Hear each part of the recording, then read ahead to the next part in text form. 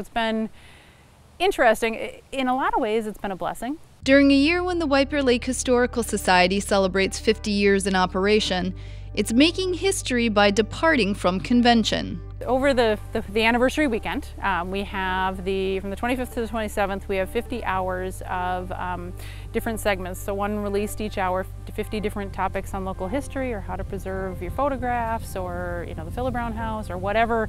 Some are live, some are pre-recorded, and they certainly aren't the comprehensive history of the area, but they're little snippets of each, many of the different things that are out there. If it sounds ambitious, it is. But the planning committee was forced to change their course of action due to COVID. Paths typically traveled, like a tour of the Philibrown House on Lake Avenue, must be done virtually.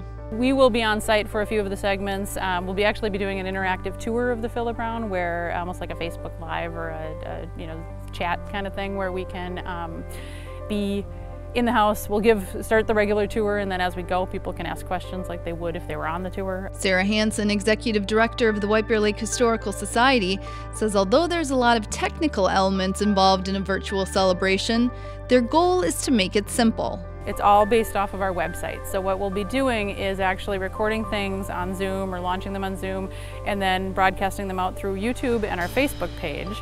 And so you can hit it through Facebook, you can Google, or you can search for things on YouTube if you want, but you can simply go to our website, which is whitebearhistory.org. There'll be a big banner that you can click on for the 50th, and then you click on whichever story you want to hear. Though participants will miss out on the sensory experience of an in-person tour, Hansen says one advantage of being virtual is reaching a broader audience.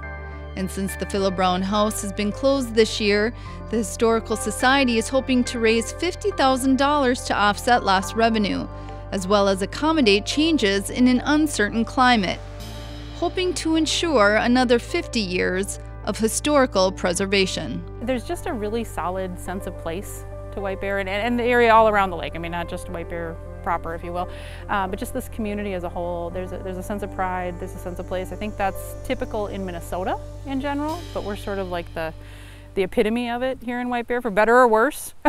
we have all the bear statues, all the decals, all the other things, and we help celebrate that through the different programming we do.